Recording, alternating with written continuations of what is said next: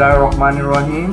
The digital revolution has brought the countless wonders, the internet, the World Wide Web, social media, mobile computing, big data, and the cloud have enabled the wonderful development in the virtually every aspect of life. Next Generation Internet refers to a number of projects intended to improve internet performance, content quality in regions of various sizes and locations. Professor Dr. Ali Kashif Bashir will now explain us the implications of the rise in cloud computing, over-the-top services, big data, powerful transceiver devices, Internet of Things, and digital exploration. Now, I will invite Dr. Ali to share his views with us.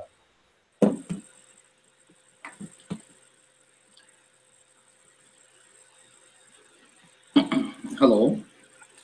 Yeah, Dr. Ali, we are with you. Okay. Thank you, Professor Dr. Usman Tariq.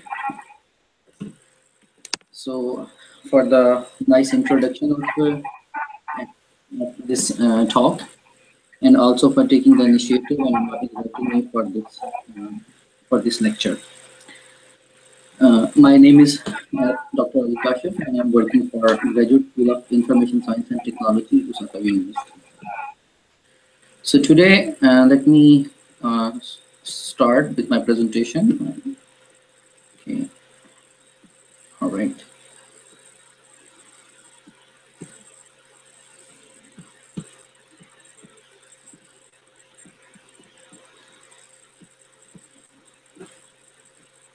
So, Dr. Usman Tariq, can you see the slides?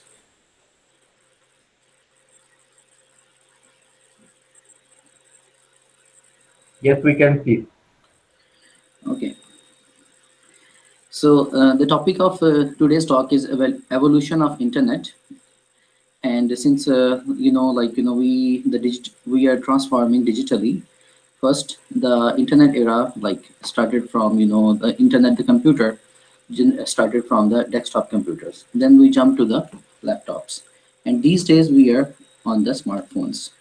So this technology will keep evolving, and we do not know what is the future of this technology, but it is producing so many new trends in almost, it's playing its role in almost every science and technology field, and even in the other walk of life also. So today's some of my slides are taken from the material from KDDI, Cisco, Alcatel, Lucent, Plum Grid. So I would like to acknowledge them for their material. In the beginning of my introduction, so Internet of Things and 5G are interrelated terminologies. So 5G, and when we talk about the enabling the 5G, we automatically talk about the Internet of Things. So in the 5G, all of the communication will be from one device to another device. So it will emerge it will give birth to machine communication. And at the same time, cloud computing and data centers are interdependent technologies. So the cloud computing work on the top of the data centers, and data centers will be providing the backbone for both IoT application and also for the cloud computing services. So all the data will be stored in the data centers. So the data center have to be very well equipped. They need to have enough storage. They need to provide the fast bandwidth to enable all these technologies. So the first part of my talk will be, I will start about some evolution, what happened in the internet technology recently, and what will be the future what will happen in the 5G. So in this slides, if you can see here, for example, on the top we have the world population. So on the bottom you can see the so at the bottom, these are the years. Like for example, in 2003, the world population was about 6.3 billion. And at that time, there were about 500 million connected devices to the internet. But since, the IP version 6, we are talking about the researchers and scientists, they're talking about the IP version 6. So with the realization of IP version 6, so one thing will be enabled, that is a device-to-device communication. So once the device-to-device communication is enabled, so the device can talk to each other. So for example, in 2008, we already met the number of devices per person connected to internet were almost equal. But in 2020, if you see, like, the world population will be about 7.6 billion, and the uh, the connected devices will be 50 billions. But these demographics were taken in 2011. At that time, there were so many trends, like for example, IoT, and so many revolutions in the cloud computing did not happen. So I assume that the connected devices by 2020 will be much, much more than 50 billion. So with that, per person, the devices will be about seven devices per person. So which means, like, one thing is, like, in the past, that one person was using, like, probably laptop or a smartphone, but in the future there will be per person devices will be, it can be 10, it can be 20. So maybe the ubiquitous computing will come into reality, and maybe our home appliances will have the IP addresses, and they will be communicating to each other. So this is the, I mean, in the internet evolution, if you see that, for example, in the pre-internet era, there was a human-to-human communication. At that time, we have the fixed and mobile telephony lines. We used to call each other, and we used to send SMS messages. But when the computer networks, they emerge, with the emergence of computer network, then the content of they start uploading the content on the internet. So the www, World Wide Web, came into existence. And after that, when we emerge the smart IT platforms, then the internet become the start providing the services. Like for example, the e-commerce era started at that time. And after that, in the new era, if we see, like, the smartphones and applications, they came into reality. The people start using smartphones. With that, the new concept, the new revolution came, that can be called as a Internet of People, where the social media is one of the big example, like using Skype, using Facebook, YouTube, and there are so many other social medias like Twitter. So with that, people are talking to each other, are communicating on the daily basis, every time, regardless, no matter where they are. So after that, I mean, the era which we are in, the era in which we are going, there will be smart devices and objects. They will be communicating to each other, and they will give an existence to Internet of Things. So in Internet of Things, there will be machine to machine communication. Because of that, what we able to do, we can identify so many things, we can track so many things, we can monitor. The devices will be monitoring automatically. They will be tracking so many, like for example, we like automated cities. There will be, the traffic will be automated. They will be monitoring the some terrorist activities. They will be automating so many applications. And when there will be so many applications, and all these applications, all these devices will be generating data, so what will come is, like, they will give birth to the smart, there will be big data. All these devices will be producing so many data, and that data will be in huge amount. That will be probably the zettabytes. And on the base of that data, we have to come up with the smart data, and some machine learning application. So the next era which we predict will be the smart data.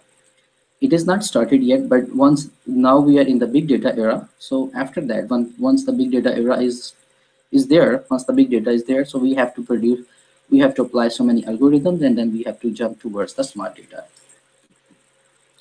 Okay, on this slide, you can see this give you an overview, like how much data will be there by 2020 or 2025. So until now, like for example, from 2020 to 2025, the data will be about 1,000 times more than the data we had by 2010. So the mobile data traffic will be immensely huge. So for example, if we apply the growth rate of 2.1, like every year, if the data is increasing 2.1%, 2.1 times, then we will be there by 2025. And if it's by 2020, if the growth rate will be about 1.5 times, then we will be there by 2025. So 2020 and 2025 is a forecast region where the data will be about 1,000 times more than the data in 2010. So these are the data, like for example, how much data each devices are producing. Like you can see here, I mean, on the top there are years like 2014, 15, and then what will happen in 2000 until 2019, 14 to 19. So the data you can see is in the terabytes per month. Like for example, smartphones, they are producing 100,000, like 460,000 terabytes per month. But in 2019, they will be producing about probably 3 times bigger. Okay. Non-smartphones, sorry. But in compared to that, the smartphones, if you see that in 2014 and 2019, the data is much more higher compared to the non-smartphones. And similarly, if you see M2M data, machine-to-machine data, it is much, like for example, the growth rate in the machine-to-machine data will be 103%. So there will be growth of 103% into machine-to-machine data by 2019.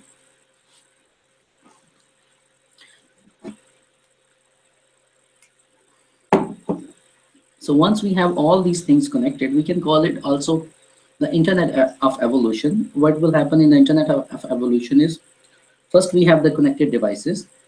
I mean, we already, like, the networks are connected, mobile networks, other wireless networks, and wired networks that connect. They're intelligently connected, and they will produce on the base of their connectivity, like using sensors, using others, we will sense them and we store the data. After the data is stored at the data centers, we will access that data by using clouds, by using cloud services, by using other standards application, by using APIs, and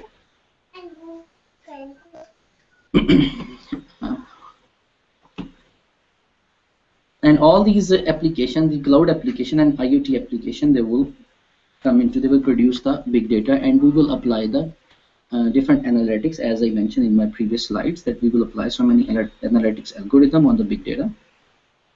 And on the base of that, we will generate the new values, and that will help the society, the connected society. So these are the some of the numbers, like, what will be what kind of devices will be participating. Like for example, we will be having the smart meters, like 150 million smart meters, and 5 million security devices, and so on. So we are going to combine human and machine data. So the human data is when we are using, like for example, 3G, 4G, 2G, and on the base of that we are producing some data, like we use our laptops, we use our smartphones, and we produce the human data. The human data is the data in which the humans are directly connected, directly interacting with the technology. But in the Internet of Things era, or machine-to-machine there will be machine-to-machine communication, and they will also produce the big data. And then also the social services, they will be also interacting with each other to facilitate the humans, and they will also produce the big data. And on the base of that big data is stored in the data centers, and on the top of that we will have the cloud services.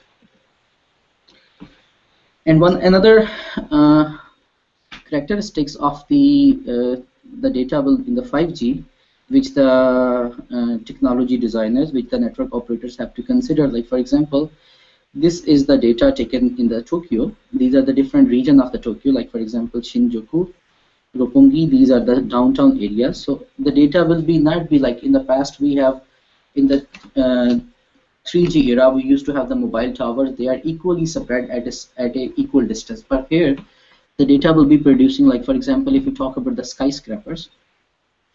So maybe so there will be the amount of data at one location will be produced and will be different from the data being produced at the another location. For example, in the downtown areas or in the big buildings, big marts, big hotels, the data produced there will be different from the data produced in the probably in the remote areas. So they also have to consider, the technology designers, they have to consider this non-uniformity of data also, and the distribution, and they also have to plan the traffic accordingly. So these are the some of the challenges that the operators, the network operators, the 5G operators, they have to consider. Like for example, they have to satisfy a variety of diversified requirements, enhancing network capabilities, create new values, and reduce cost per bit. Like for example, first is like provision of network to create new services, opportunities, and markets. So what they have to do is they have to provide uh, they have to plan their networks in according to provide new services, and they also the network should be flexible to offer to be flexible to new services, and plus the same time by providing new services, the cost per bit for the users should be low. Similarly, there will be numerous other requirements, like for example, radio access networks, NFV, network slices, orchestration. I will talk about these points in the next slides. Yeah, so few of the issues in machine to machine and IoT will be like, for example, as I mentioned, the area expansion. So the area will expand. For example, when machine to machine communication is there, so the coverage area will be different from, like in the coverage area in 5G will be different from the coverage area in 4G. For example, when there will be sensor deployed in the mountains, they will be communicating with each other, and they will be producing the data. And plus the area expansion, and also the area expansion, there will be non-uniformity of the data. And also they have to provide the lower cost for the user equipments and networks. So which means they have to provide the less operational cost and less cost per bit. And plus they also have to provide the longer, they have to address the longer battery life. There should be the network designers, the hardware designer, they have to provide the batteries that have the long battery life. And there will be mass connection that need to be addressed. Also the reduction and latency will be the other issues. In the next part, I'm briefly talk about the Internet of Things. For example, the concept of Internet of Things is everything is connected to any other thing. For example, anybody, any human, any device, everything can have a IP address. And once they have an IP address, it means they're connected to the internet.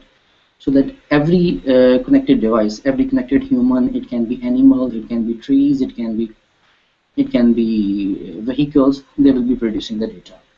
And their data, their connectivity, how they will connect with each other and draw the they draw some intelligent conclusions, that will be the Internet of Things. Their application will be anywhere. Like for example, they can start from the consumers' homes. They can be smart devices. We already have smart watches. We are already talking about the other wearable devices, and also smart infrastructure, smart homes, security and surveillance devices, healthcare. I mean, healthcare is one biggest application for IoT devices. Like in the hospitals, the doctors, they use the internet devices to monitor the parameters of the patient bodies. The transportation, industrial, and supply chain, and so on. So one of the application is like how they will be talking to each other. Like for example, let's assume that this cow is equipped with an RFID tag, and the RFID reader, it doesn't matter where the cows are. So many cows, like for example, in a farmhouse, there are maybe thousands of cows, so it's difficult for the owner or the caretaker to check or to monitor every cow. So what they can do is tag, they can attach a tag on the each cow, and using the reader, what the reader does, reader send the signal, and after that the tag, they store the data, and they reflect the signals back to the reader, and the reader can read that reflected signal, and they can have the information of the cows in that vicinity. So the another application is for the school, like monitoring the children. Like for example, in the schools, when the school trip goes, it's difficult to monitor, to watch every child. So using the RFID system, they can monitor them. They can track them. So RFID is already being used in so many applications. Like for example, I mean, when in the marathons, they attach a RFID tag to the body of the runner, and they can monitor his location anytime, and like at what time, at what pace he's going, and they can have the track of all the, like for example, if 50,000 people are running, so they have no problem, like they can monitor all of them anytime using the RFID readers. So this is the picture I took outside my home, and if you see here, the trees are already numbered. They are not tagged yet, but they are planning to tag it. So once the trees, they have the RFID tag. So what happens, the information of the tree, like for example, when the tree was planted, when the last time it was taken care, what kind of seed it is, what kind of fruit it produced, it can be stored in the RFID tag. So anytime, like for example, somebody come here, or like even somebody pass nearby there, if they want to check the detail of the tree, they can do it.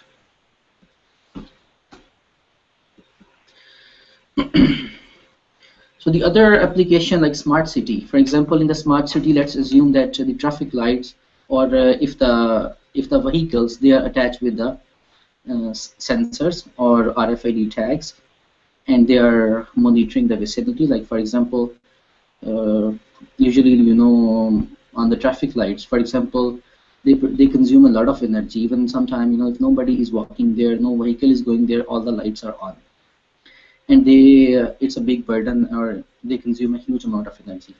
Using the sensors, like for example, if sensors, usually normally the lights can be off. If the sensors sense an activity, and sensing the activity, they can turn on the lights, and when the vehicle pass by, or when the person pass by, the lights can go to sleep mode, or like dim mode. So what will do is, like, and on the base of that, we can also plan our traffic. Like for example, if we know how much traffic is on the next road, and if there is a traffic congestion, using the connected environment, they can have, like for example, they can have the information, the live information, the runtime information on their devices, and they can reroute themselves. So if and then we can avoid the traffic jams. If the traffic jams are avoided, so it means we can also avoid we can decrease a huge amount of our oil consumption. So it reduce the congestion, it fuel usage. Even in the parking, we can use the lighting system to know, like for example, where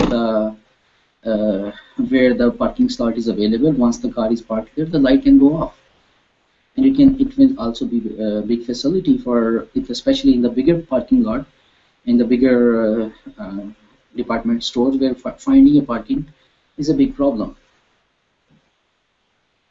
So we can introduce so many services, and like the city can be, the safety can be improved, it can be more economical, and it can be more environmental friendly. There can be many the basic technologies that participate in IoT, like for example, as I mentioned, RFID. There can be Wi-Fi, barcodes, Zigbee devices, and sensors or smartphones, and there can be other devices also.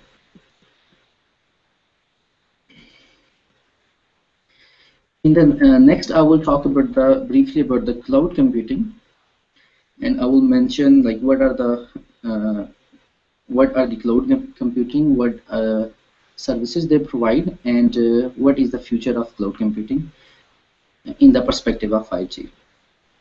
For example, in today's cloud application, what we can, these are the basic application we can use, like we can check our email. Like for example, we do not, when we take a picture, or like let's suppose when we take a picture, we put it on the Facebook. It is not stored in our device. It goes somewhere. So where does it goes? It goes to the cloud. Similarly, using the Gmail, we don't know where the Gmail data is stored. All we are interested is we have the connectivity, we have the access of our email account, no matter where we are. Once we are connected to the internet, we want to have our emails, being accessed very fast. So where the data is coming, the data is stored at the cloud. Where is the cloud? We do not know. And the data where is stored, it's like, what is the cloud? The cloud is basically a data center. So it is stored at somewhere, a server of the data center, and using the cloud infra, we are accessing all that information.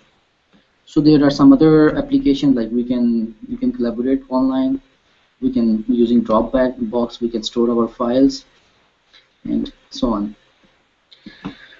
So there can be three, if we talk about the trends, there can be, we can talk about three trends in the cloud computing. Like number one is the burst traffic in big data. So once, when smartphones, they came into existence, when there are some other applications, like for example, the scientific experiments, like for example, if there is an experiment going on the nuclear device, so usually there is a difference in the burst traffic and big data.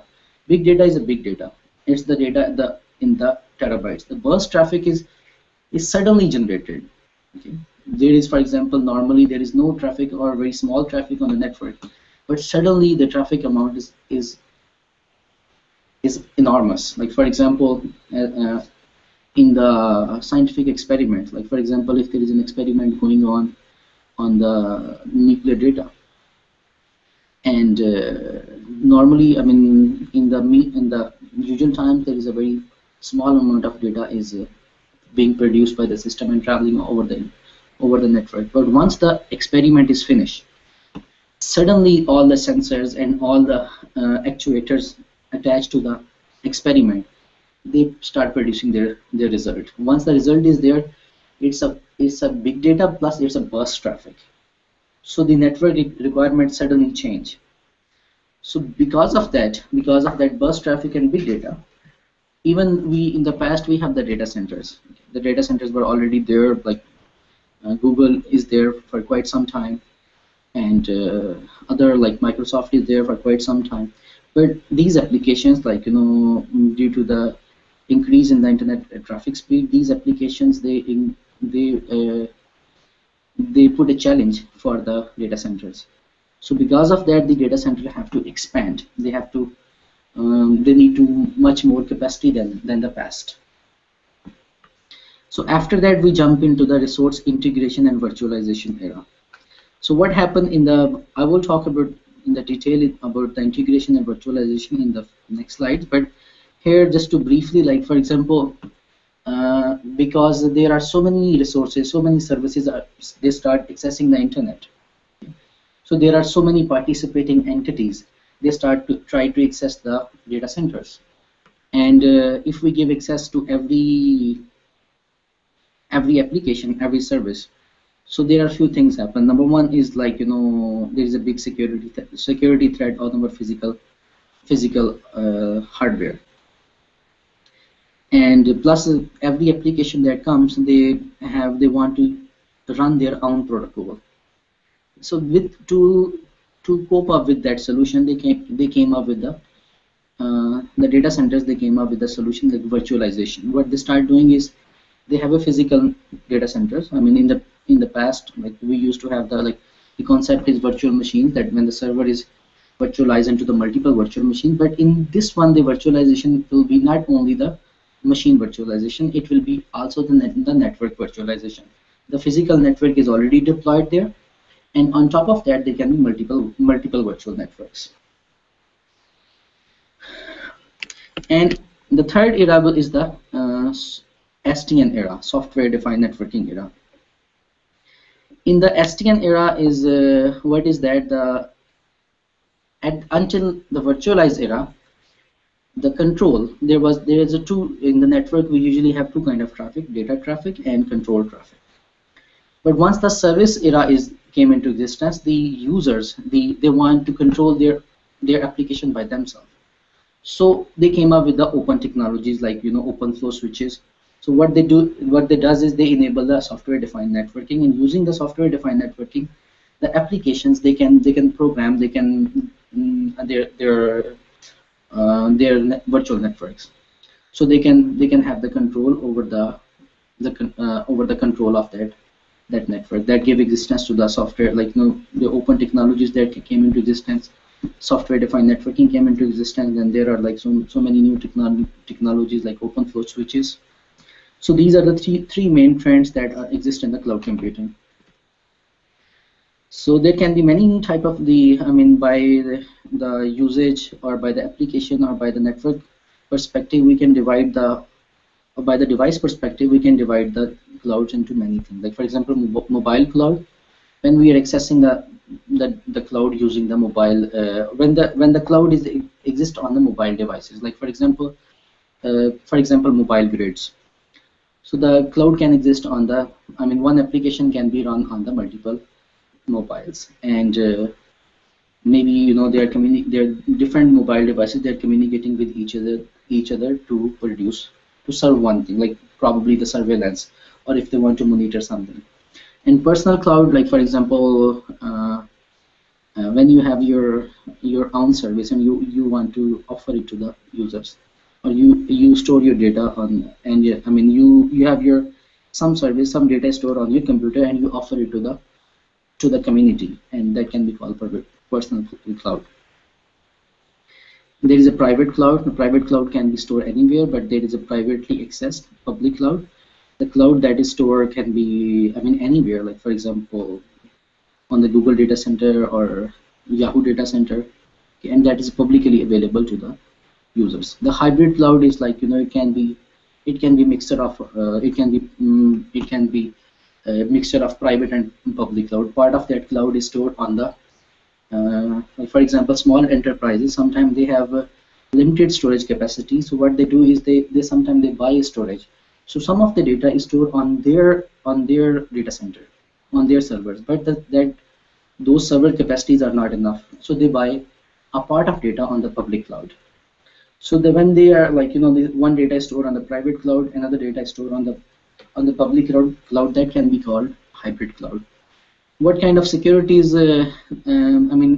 Every cloud, they require different type of securities, different kind of protocols. I'm not going in the detail of that. These can be three different layers of the cloud. Like for example, on the bottom we have the cloud backbone, and for example there are many other new names for the services, but traditionally we have three names: infrastructure as a service, and platform as a service, and software as a service. So in the infrastructure as a service, you offer your devices, your hardware to somebody, okay, and they can virtualize it. Like for example, as I mentioned, like there can be virtual network installed on top of that. The one application install its own virtual network. So that is, we are offering our infrastructure as a service. The platform as a service is like infrastructure can be virtualized or cannot be virtualized, but only the users are interested only to run a particular like their platform on the cloud. So they want to, like for example, some databases or some DNS server. And in the software as a service is like they do not care about the platform, or they do not care about the infrastructure. All they want is like their software to run on the cloud.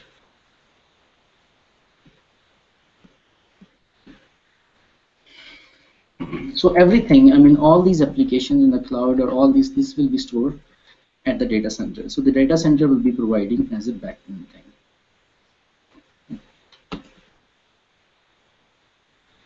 These are some of the industry leaders who are like in the cloud computing. Like for example, as I mentioned, OpenStack, OpenFlow.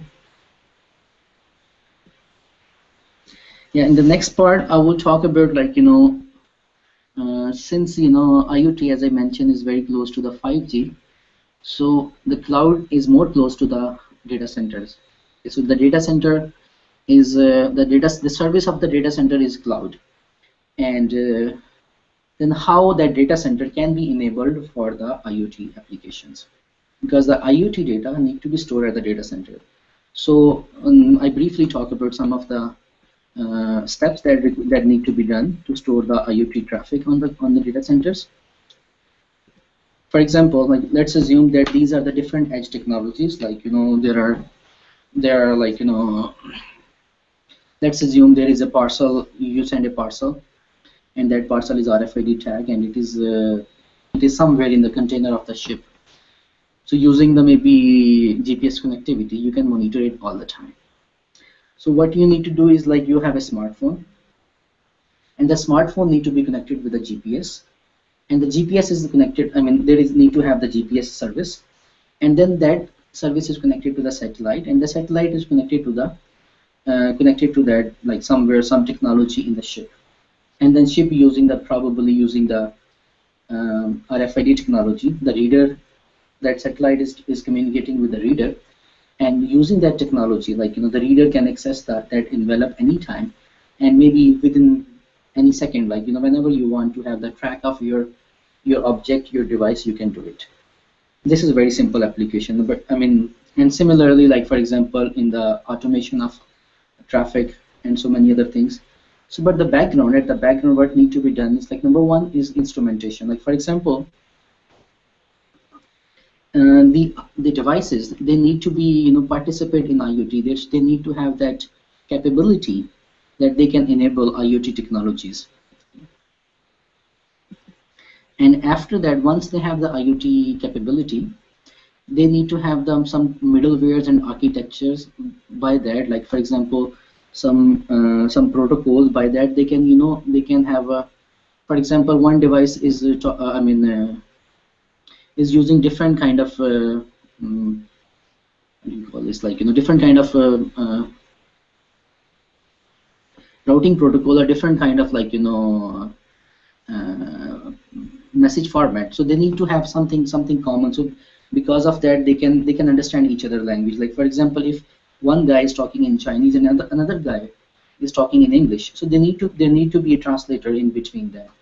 So for that, they need to have like then some standard middlewares and some architecture they need to follow to participate in the IoT. And after that, once the architectures are there, and it means the devices are ready to participate, to communicate with each other. Like maybe if IoT, one application of IoT is willing to communicate with another application of IoT. After that, you need networking technologies, you need internet protocols. I mean, once you have the translator, like in two people, when there is a two people, like in case of the architecture is, if there is a Chinese guy, there is an Englishman. Architecture is there need to be somebody in the middle to communicate. Okay, so that is something architecture. But in the case of the communication, when the real communication start, they need to have some networking, something that they can understand each other. If there is a device, the device need to understand both part of the both languages, so they can, like for example, if there is a Google translator, the Google can translate, it can understand the English, plus it can understand the Chinese also, and it has the capability to translate Chinese into English. So similarly, the devices or the technologies that are participating in the IoT, they need to have all these things. And once they have these things, they produce a data. Okay? They start communicating, and where that data need to be stored, that will go to the data centers. and the data centers, they need to, I mean, on the base of that data, there will be that some processing will be done, and on the base of, I mean, that processing, there's some decision will be made on the base of that processing, and then after that, using the cloud infrastructure, that decision need to be propagated to the each of the technologies, and after that, all these technologies will be able to communicate with each other. So since now, I mean, until now, like for example, the internet itself is a, I mean, until now we are using, you know, we are using 4G, and the requirement of 4G are like pretty clear. But in case of the cloud challenges, there are many cloud challenges. The internet, they put so many challenges for the cloud. Like for example, I mean, in the, as I mentioned, that dynamic resource demands. Like for example, once there is a non-uniformity of the traffic distribution, but at the same time non-uniformity of the traffic being generated at different times. Like for example, as I mentioned, in normal times at the networks, maybe the traffic is in the gigabytes. It's traveling like maybe small traffic, but another time the traffic is in the terabytes. So that traffic need to be propagated. For example, so that's why, I mean, in the Internet of Things, like, you know, there is a dynamic resource demand. The user one time they require different kind of traffic. Maybe today I need like, you know, I'm using only this voice over IP communication. But next time, probably if I want to download a movie, maybe I need my resource demands are being changed. So similarly, because the cloud is providing the services, the cloud is providing the platform, so there should be application elasticity in the cloud. Dr. Usman, can you hear me? Yes, I can hear you. Okay, I just wanted to check that everything is going fine. So the slide speed is synchronized with my voice. The slides are synchronized. Carry on, please. Okay, thank you. So after that, like, there are real-time needs. The needs are like, you know, for example, it's not, you know, fabricated needs. They are real-time needs. So for that, the real-time needs keep changing. So there is also a quality of service challenges for the cloud. Similarly, like for example, data protection and user privacy. Even in the internet, there is a data protection and user privacy is a challenge. But compared to cloud, like when we were using, you know, the internet before, there are so many protocols that make us secure. But once the cloud services are enabled, there is a big question about the privacy and the security. So these are some challenges that cloud computing need to address for IoTs, for now and also for the future. So these are the detail of those challenges, like for example, reliability, quality of service assurance, security and privacy, energy efficient cloud management. So these are the challenges that need to be addressed.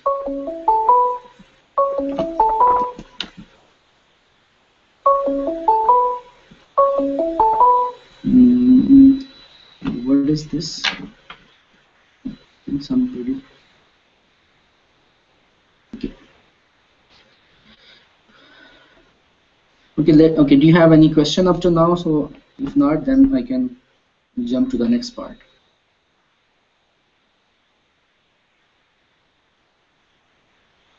Is there any question? Yes, Dr. Okay. Ali. If you I have any question. yes, please. Yeah, what do you regard as the most interesting use of Internet of Things? Sorry, I could not hear you clearly. What do you regard as the most interesting use of Internet of Things? What do I regard as the most interesting use of Internet of Things? Yep. I mean, there are so many kind of applications, but I think the most investment is going on in two areas. Is the number one is the automation, home automation, and second is the like, you know, in the hospital management, in the medical. So I mean, I think these are the two main. The automation is the main thing. I mean, when, you know, you have the automated devices, automated, you know, vehicles. So and also in the robotics, there are so many applications of the Internet of Things. So it's difficult to say like which application will be the. It depends on the the market, how the market will bloom.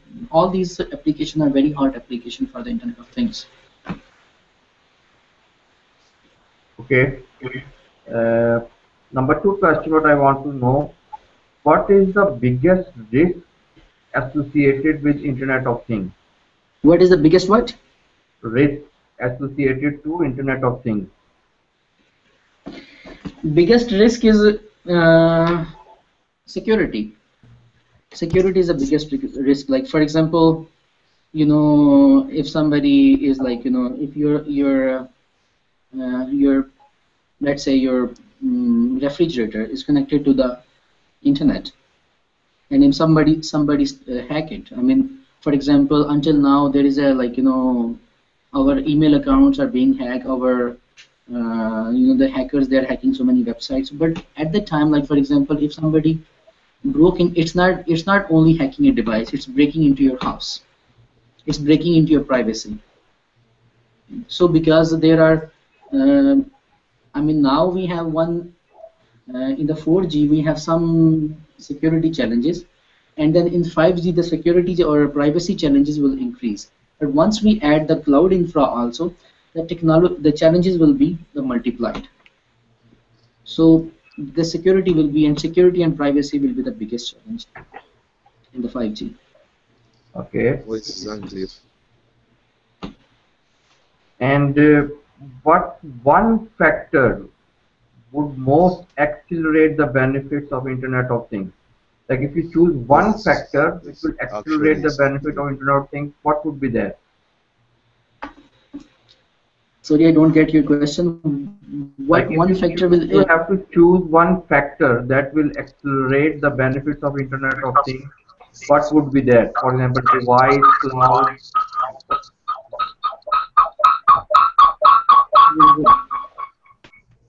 Okay, there is a distortion, Dr. Usman.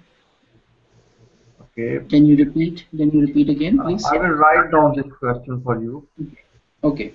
So you want me to answer now, or maybe because these are the overall questions, so maybe we can take the question at the last. Okay. Okay. So because this is a very general question, so I can take it last.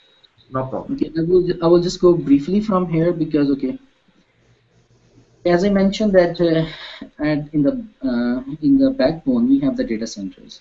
So just I will give you a brief overview of the data centers. Like for example, this is a one picture of the traditional data center. What we have in the we have CPUs, we have DRAMs, we have server racks, and the data center can be huge. Like for example, the data centers are, I mean, some of the data centers in the world they expand over kilometers. Like for example, in the USA, and they're producing they're consuming a lot of power. I mean, according to one estimation, only in the USA, the data center they are producing the 7 to 10% of the whole country electricity. So that's I mean that's how the electricity or power is a very big issue in the data centers. So they want to reduce the power as the infra is also expanding. So if we do not reduce the energy efficiency, then it will be a big challenge in the future. Okay, so how much data is being produced? For example, this estimation was was quite old. So I was told that the current data is much more than this one. For example, but according to this estimation, because this estimation was taken in the 2008, and now we are already in 2016. So the demographics, the parameters, they have already changed. So the data by 2020 will be much more than 35 zettabytes. But anyways, the 35 zettabytes is that amount of data. Like for example, if we burn it on the DVDs and we place the DVDs on top of each other, it can be so huge that we can reach at the moon and we can even come back. Okay, so the gigabyte is 1 billion bits per second. It's gigabits, and yeah. So as you mentioned, I talk about the different kind of the big data. So these are some of the applications that are producing the big data. Like for example, on top of that, we have the scientific modeling and engineering. There are large files. I mean, there are that, and they require the increased bandwidth, that huge bandwidth. So also we have like some publications and medical data transfer. We have data warehouses. We have network backups. So all of these applications, they require the big data, and once we have the big data, we need a gigabit communication. Like the network have to provide the gigabit bandwidth. So for that, I mean, there are few challenges for the data centers. Like for example, the scalability is one of thing. They need to expand according to the required demand of the industry or market. And then performance, like as I mentioned, they should provide the large bandwidth. They should provide the lower. They should adopt the solution that are energy efficient. And also the robustness to the failure. The users, they always want a connected service. We do not want that when we try to access the Facebook, or like when we try to access our ATM card or something, and if we get the information that our account do not exist, we will be in the shock. And also the lower power consumption, and also the lower cost of the devices. Okay, so these are briefly, there are two kind of like, these are the routing in the data center. There is a packet switching and circuit switching. They both have their own characteristics. Like packet switching is good for the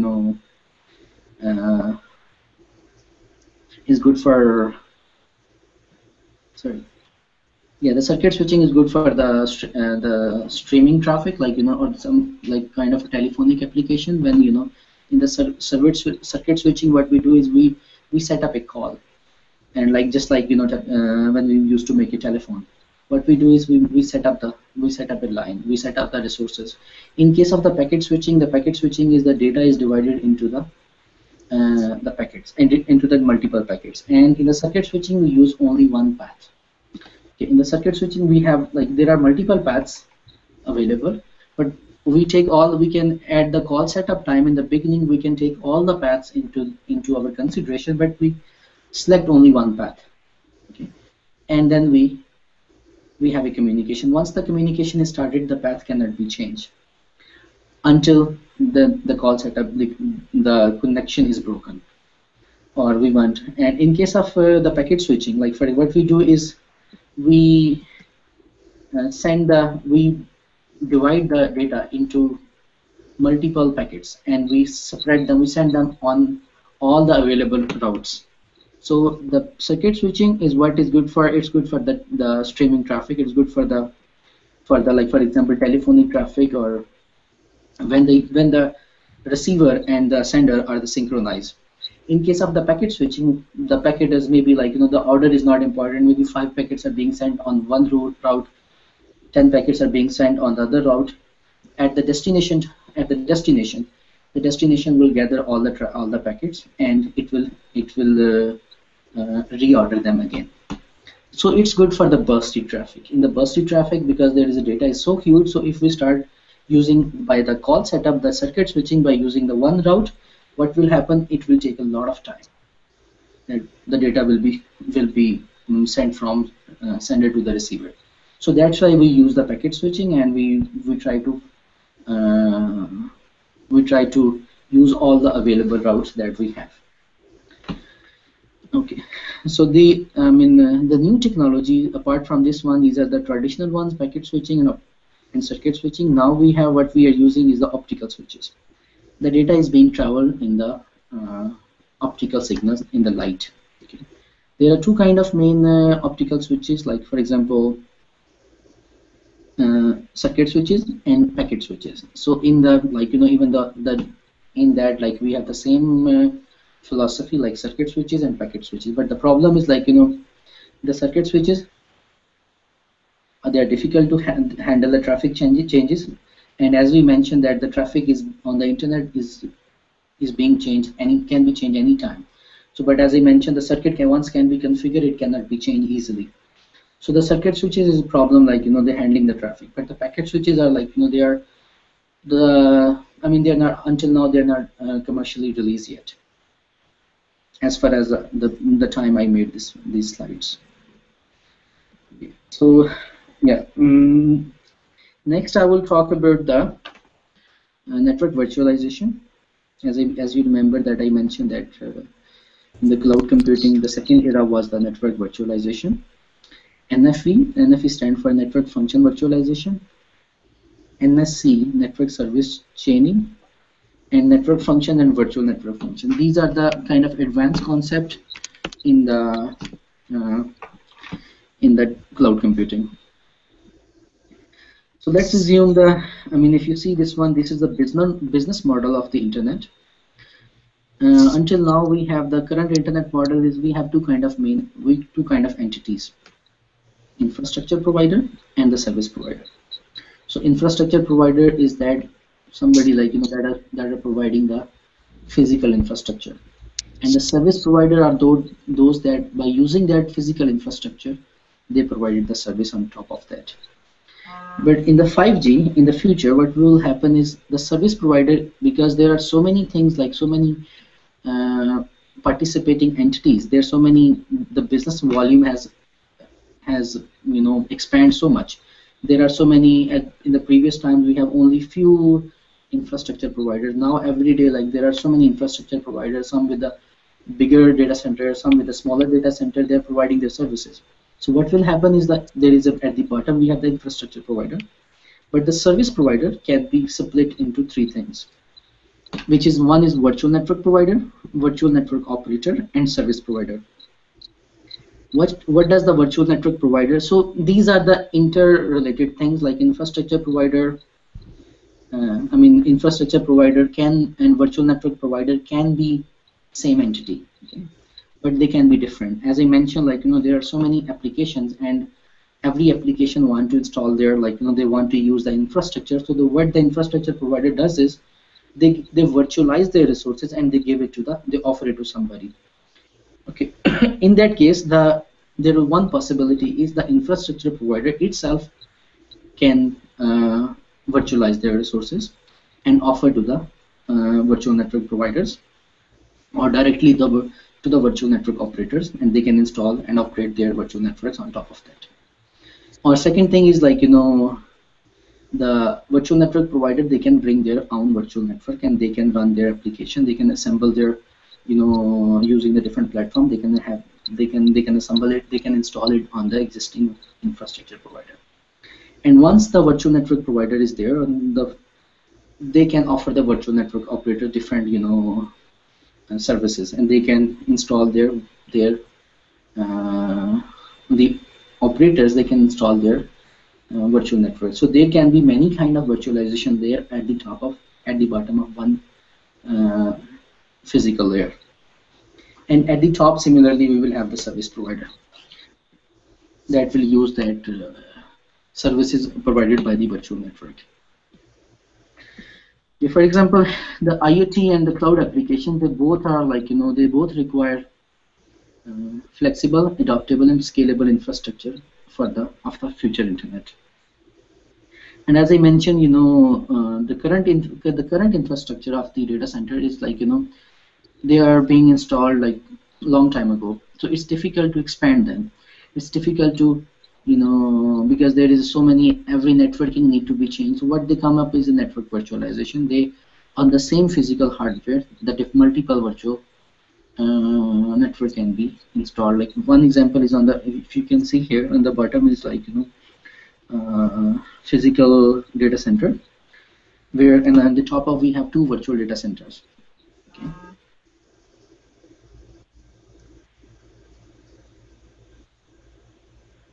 Okay.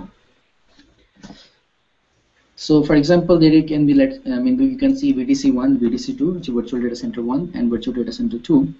So not only in this case, not only the servers are virtualized, but also the networking are also virtualized. So maybe traditionally we have at the bottom we have the in the already existing data centers we have our electronic switches. So the new in the virtual network, because the optical switches, as I mentioned, the optical switches, they are providing the faster bandwidth, they consume less energy. Okay.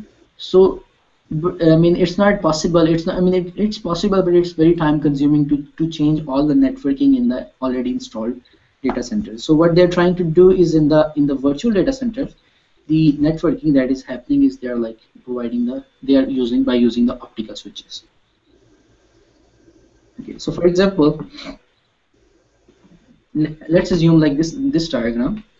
On the left side is a physical infrastructure, and on the right side is a virtual. On the right side is a virtual one. Like for example, it's providing the 8 GB storage, and it's providing 10 terabytes storage, and it's providing the 8 GB bandwidth. Okay, so that one thing, that one networking, one can be multiplied. Like on the right side we have, on the top we have two virtualized into two virtual network. Then we are virtualized into, in the middle one we are virtualized into three. So it can be virtualized into the multiple networks, and the resources can be shared in the virtual networks. Okay, so similarly, like in the cloud environment, like let's suppose one user come and it says like, give me two machines. Like machines should be dual core, 8 GB RAM, L2 connectivity, and SQLDB server over a firewall. So what it does is like, it goes to on the base of the physical data center. It fetch the resources from the physical data center, the available resources that meet the user demand, and it offer to the user as a virtual network. The user can be virtualized, because so the user can have the control of that virtual network. That can be, this is very simple. This is just for illustration. That virtualization can be very huge. They can require a very huge infrastructure. They can ask for, and the virtual network can be installed at one physical network, or it can be installed at the multiple physical networks. Like for example, if one user want to access some services from from Microsoft data center, and some services from Yahoo data center, some services from Google data center. So what it can do is like, it can similarly, like, maybe, and one more thing is, these data centers at the bottom, they have, we call it the service level agreements. They have different service level agreements. Maybe because of that agreement, they probably are not communicating with each other. They have no business policies with each other. But once, in the virtual network, maybe some of the policies some of the policies, they are okay. They are, I mean, they agree on some points, but on some points they are, they have conflict. So but because there is a conflict, the data center itself is a huge. So because of some conflict, they do not come up with a the direct connectivity. But once you have a virtual network, okay, so that SLA agreement cannot be violated. Maybe the terms on which they are agree. So maybe some of the services the virtual network can access from one data center, some of the other, and then he can run its own virtual network as an independent network, regardless of the. I mean, he can forget about what is the connectivity with the physical network, and it can monitor. It can manage at the top of that. So in the NFA infra, what is the network function virtualization is, this concept, it merged recently in 2015 or probably 14. So where all the services, like all the hardware, like for example compute, network, storage, they are being virtualized. And also, if you see on the right side diagram, there are multiple virtual machines are installed on the physical server, and all virtual machines, they're offering some services. Like they're offering some network functions. They are usually in the, we call it as the middle boxes. I mean, there can be, for example, there can be some firewall installed at some virtual machines. There can be load balancer installed at some. And load balancer installed at some other virtual machines, content delivery installed some other virtual machine. So what we does is, once we have that virtual, we assume that all the infrastructure, physical infrastructure, is virtualized. What we do is, the new concept is we virtualize the function also. the function physically allocated anywhere else. But in the virtual infrastructure, they will be not all the functions, but only the required function, the function that user want, they will be offered to the user as a service, as a software, okay, not as a hardware. The hardware that they are physically allocated somewhere else, but the user will have as a software. In a simple word, in the network function, virtualization is all the service or all the physical hardware will be virtualized into the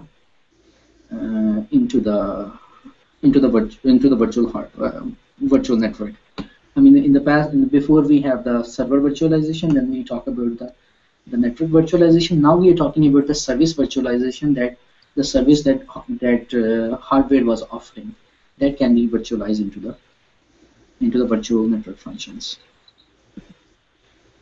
Okay, so once we have these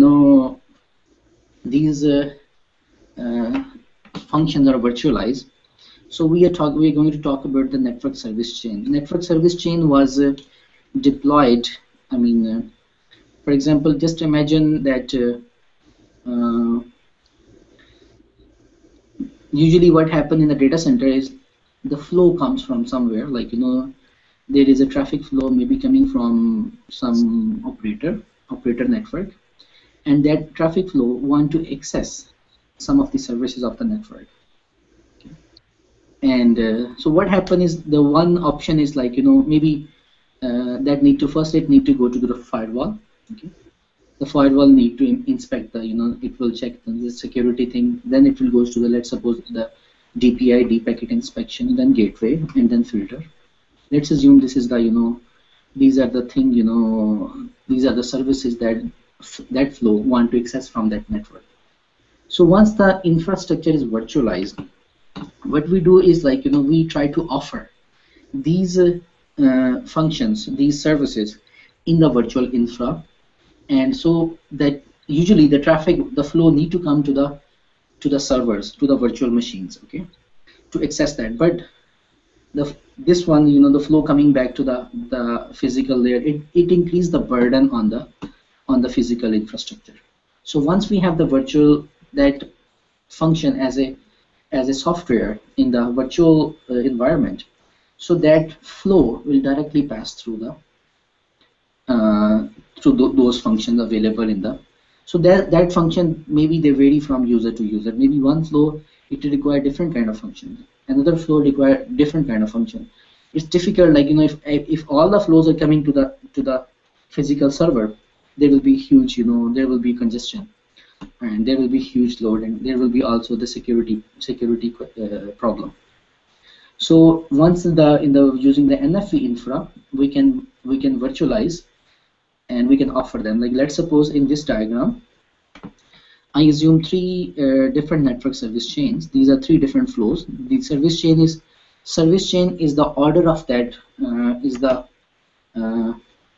it consists of network functions. Okay, the functions that one service or one flow want to access, the order of the packet, like what kind of, like how the packet will process and what kind of order, what will be the forwarding path. Okay.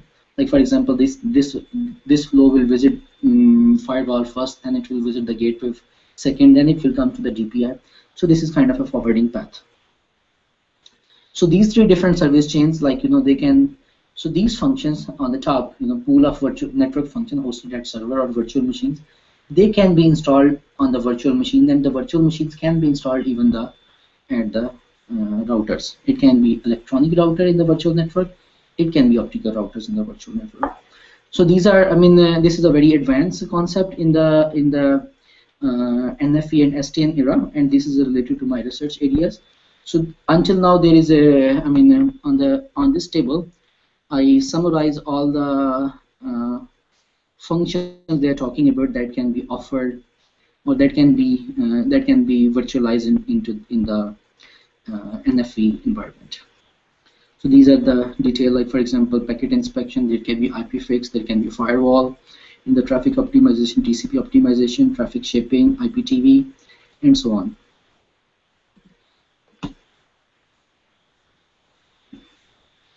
So can I continue?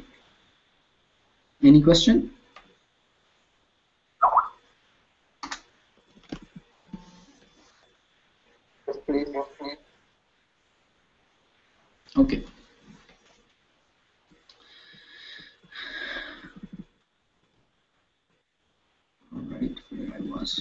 was.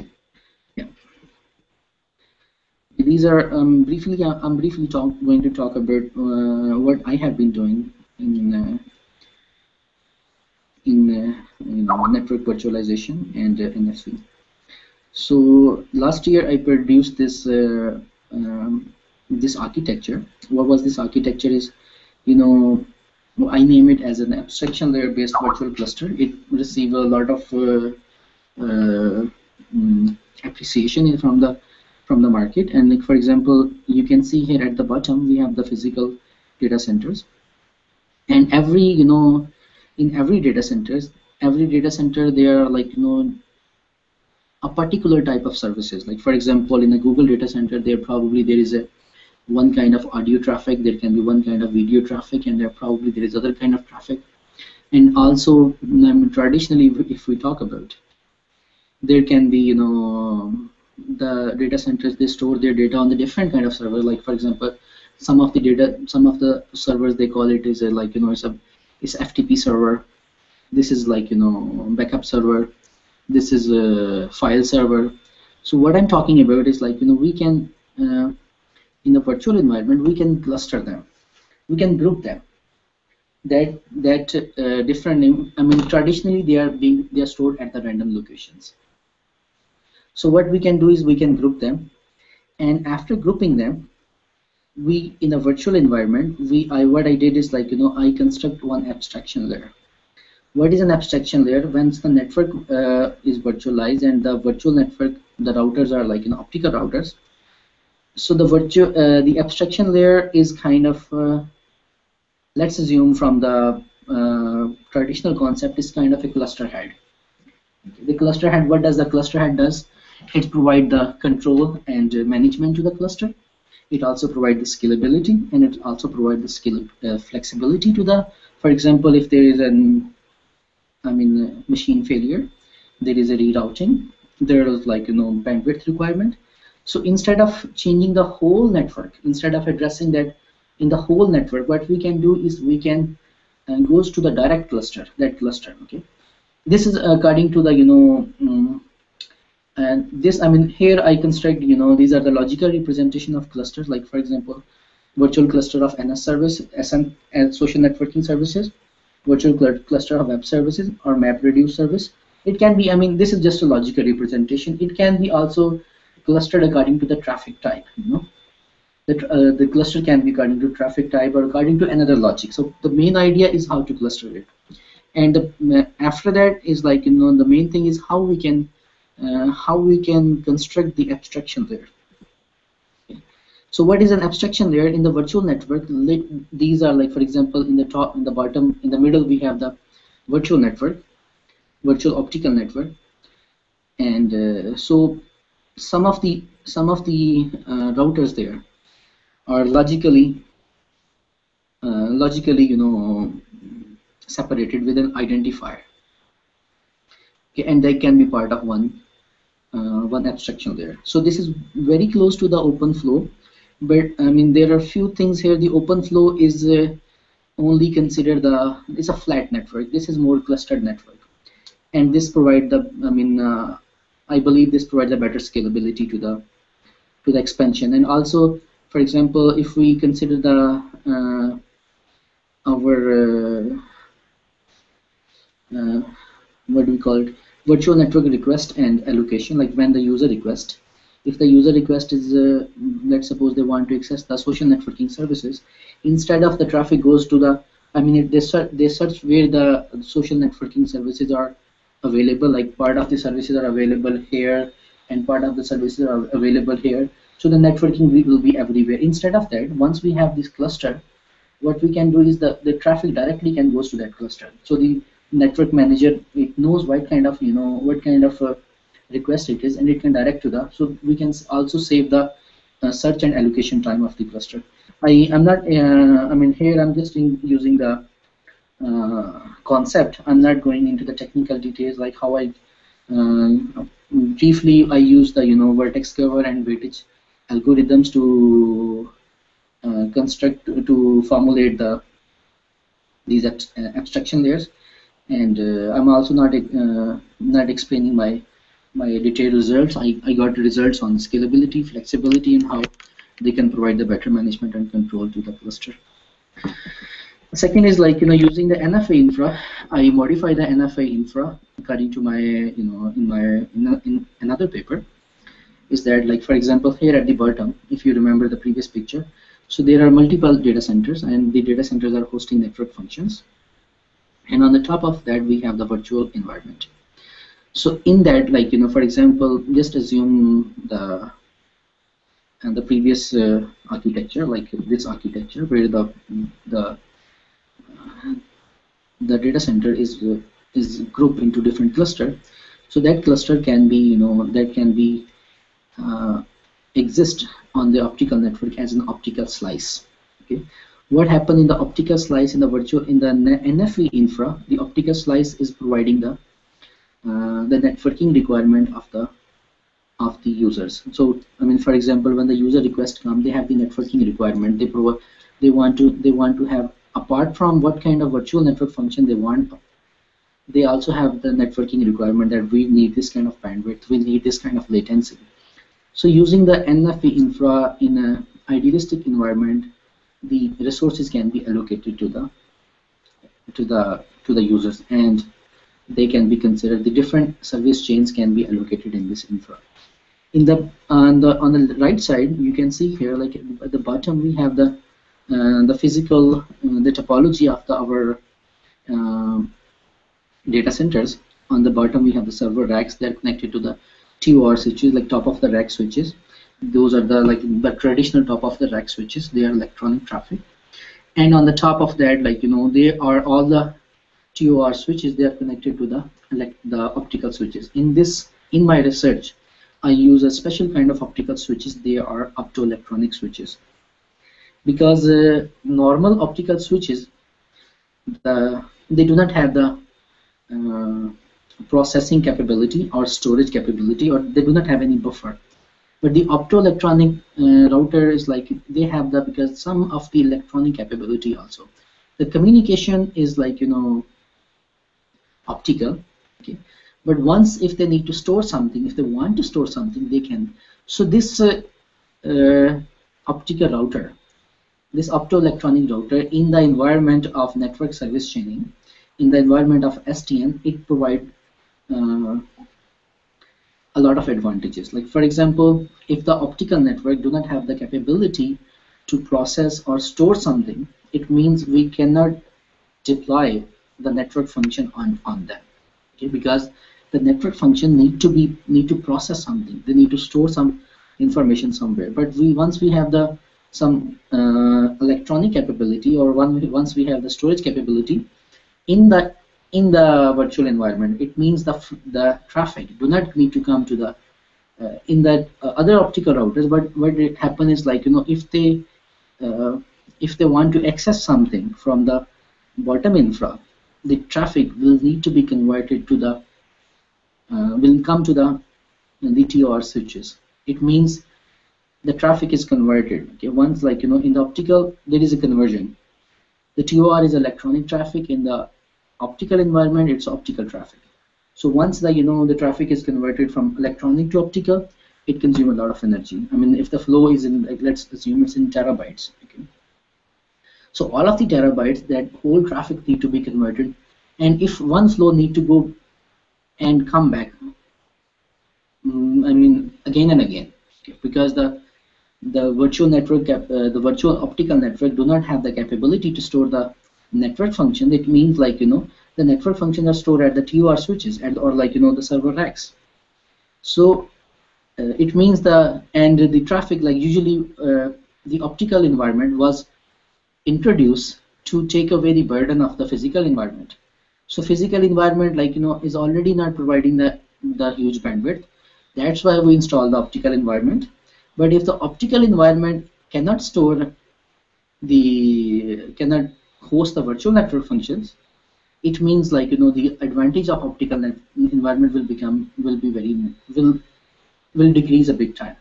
So with the optoelectronic routers, they can, we can store some of the virtual network function there. It means we can save some of the conversion from backend. I will explain that in the next slides. So this is what I'm talking, what I'm researching these days, like reducing optical, electronic, and optical conversions by deploying the traditionally these virtual network functions are deployed in the electronic domain. But I am trying, like, this research is not being done. This is like, probably, I'm not sure if somebody is working on this one before or not. But what I'm trying to do is I'm trying to take away some of the virtual network function from the electronic domain to the optical domain. For example, here at the bottom figure, like, I mean, usually these are the two different flows, and once we have, like, the operator network middle boxes, like, these are the some of the function of the network service chain. They are being stored at the electronic data centers, some of them at the optical data center. Okay, if you see the top figure, and the red one is the electronic domain, and the upper one is the optical domain. So each time, as I mentioned, like each time the traffic that goes, like, for example, if some of the function are hosted at the electronic domain, that each time the traffic, it goes up and down, it traverses back and forth, it consumes a huge amount of energy. It consumes a huge amount of optical, electronic, and optical conversions. So, but once we have, optical optoelectronic switches that offer the buffer capability, so we can host some of them. But okay, but the problem is, all of these optical switches, I mean, we do not know how many capabilities are there, and also we do not have any physical, requirement up to now that what is the real requirement of one virtual network function. All of things are in the research. So to evaluate this one, what we need to do is I assume three kind of virtual network functions. Like one is like, low demand virtual network function that require CPU, like, the CPU power is less than half of a virtual machine or one server or one machine. I mean, the machines are normalized. I assume that all the machines have the similar capabilities.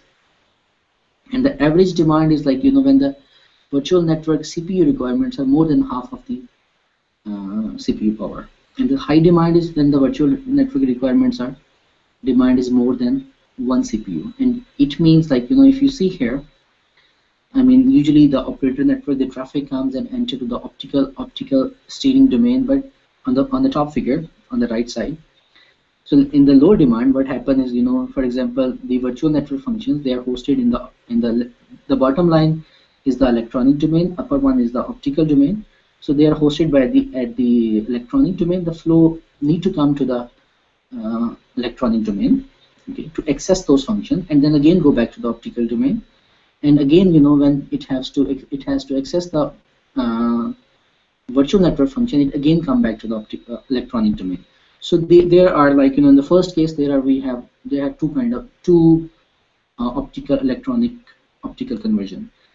This is only two. I mean, in number is only two, but let's assume if there are I mean, millions of packets. Okay, so the energy conversion can be multiplied.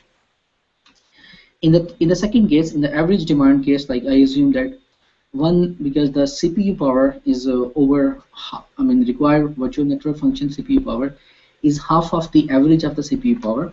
So in that case, I assume that one machine is hosting only one function. Okay, so in that case, there will be three traversal. There will be three times the flow need to be traversed. But in the last case, when the CPU power demand is high, the first thing is, the one function cannot be installed at one machine. Okay? So the function is split onto the multiple machines. It means, like, if one part of the function, it can be split on two multiple machines, it can be split on the 20 virtual machines. So if it's split on the 20 virtual machines, it means then they need a load balancing. They need to come with a conclusion, So there is they need to communicate back and forth until there is a final result of that function is achieved. So there is a immense, convergence between optical and electronic domain. So what I mean, is like, what I is propose is like, we can take some of the virtual network function in the optical domain. Like in the left side you see there is no virtual network function in the optical domain. On the right side you can see there are some functions in the optical domain. So by that what we can do is we can save some conversions.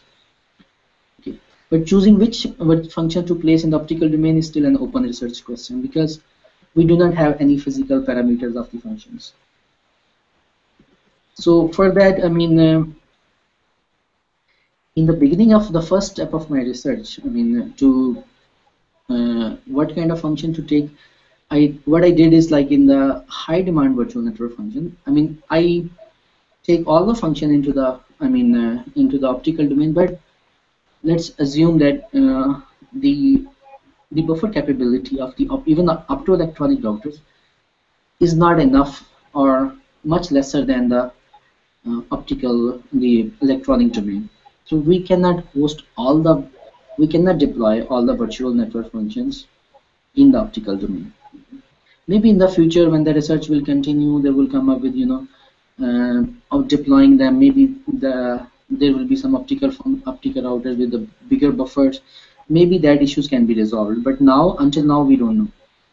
So what we did is like, I tried to take all the like one by one. First I did is in the high demand virtual network function, because we need to have the load balancer. So I took the load balancer in the optical domain. Only the load balancer is not an actual function, but it is a trigger function.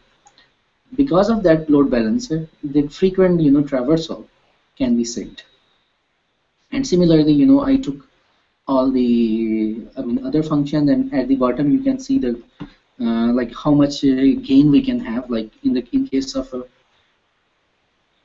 in the previous one I have so many graphs, but I did not, I have all the results of this one, but I did not include here, only just to consider, just to show like how much difference we can gain. Is like the red bar is showing the high demand virtual network function when we did not have the load balancer in the optical domain.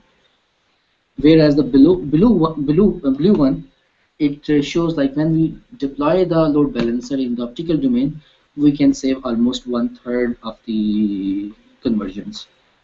So when we will multiply these conversions to the the terabytes of flow, this will be a huge energy gain. And yeah, this is end of my talk. Yeah, in the next in the currently what I'm trying to do is I'm trying to consider some of the physical requirement of some function and try to optimize them, like try to optimize the network service chain by deploying them in the optical environment. Until now, there are not there are only couple of couple of researchers, they're talking about the deploying the virtual network function in the optical domain, but no research have been done on this one. No real research have been done on this one. So yeah, this is end of my talk. If you have any question, please ask me. Thank you, Dr. Ali Kashif. It was very interesting talk, and it brought so many questions in our mind and bring the clarity of so many questions as well. I have a series of three questions, and then we will wrap up this discussion. Dr. Usman, okay, please, yes. Yeah, what is the relationship between cloud computing and the big data?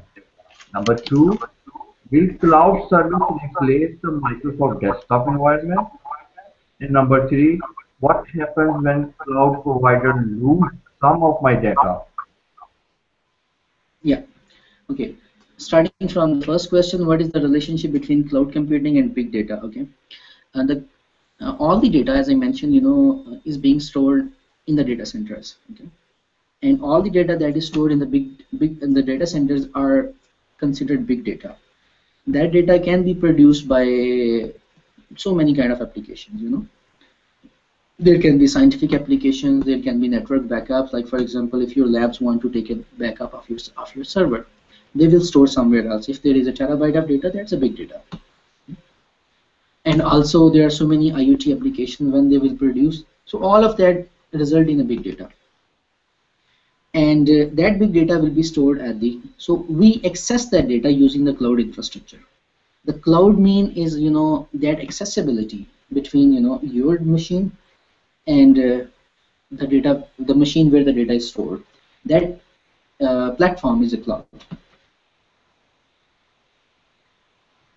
That brings another question to my mind. Do cloud services mean the end of information technology as we know now? And does the cloud really enable anything new? Sorry, I mean, I don't, the voice is not clear. Can you please go again? Right, I will repeat my question. Do cloud services mean the end of IT as we know it? Number End two, of IP. does the cloud really enable anything new? Dr. Usman, can you please write your question because I can't hear you clearly.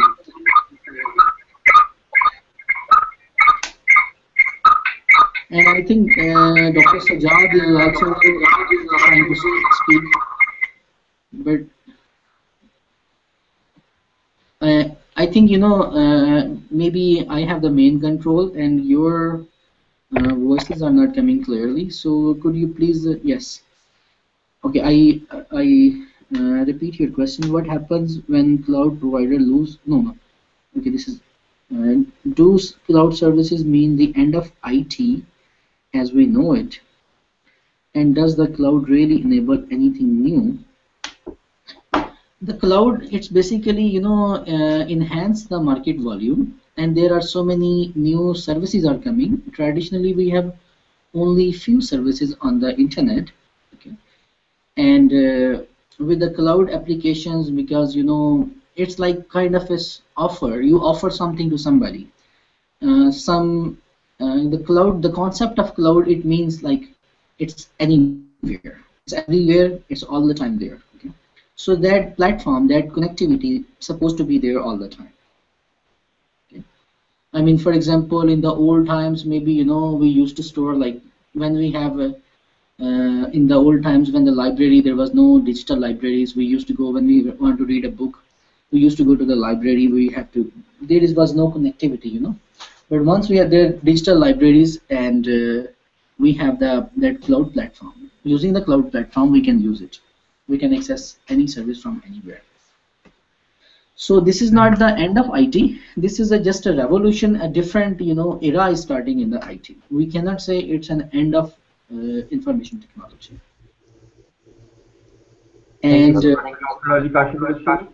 Dr. Ali Kashif Bashir is for Osaka University and he discussed about the implications of cloud computing, about the top services, big data, powerful transmission devices, and internet of things, and the new digital explosion. Thank you again for your live broadcast. We will wrap up now. Goodbye. Have a nice day.